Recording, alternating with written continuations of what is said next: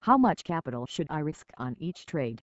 You do not want to risk more than 1% of your capital on any trade. 1% or less is ideal. 2% should be the absolute maximum. You can use all your capital for one trade, but you must set a stop that will get you out of the position if 1% of your capital is lost.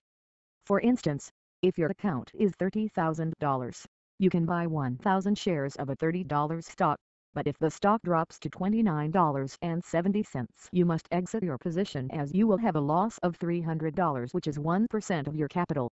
This exit point is planned before the trade is placed.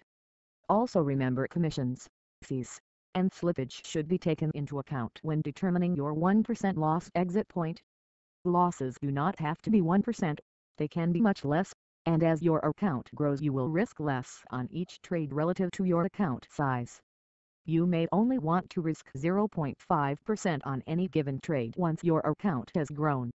You may also choose a fixed dollar stop. This should be less than 1 to 3% of your trading capital. For instance, a trader with a $100,000 account may not wish to risk $1,000 1% on a trade, so instead they may choose to risk only $700, $500, or even less. Once they know what the maximum amount of capital they are willing to risk is, they can set a stop level and then determine the position size that they should take.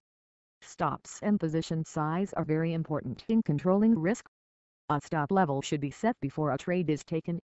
This stop level in combination with the dollar amount we are willing to risk on the trade from our account lets us calculate what our ideal position size should be.